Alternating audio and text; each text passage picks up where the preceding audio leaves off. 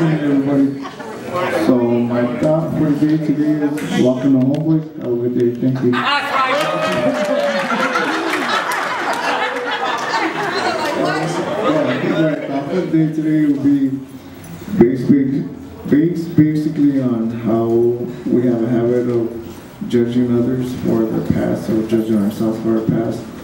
I know we happen to tell people don't do it, but then we do it ourselves.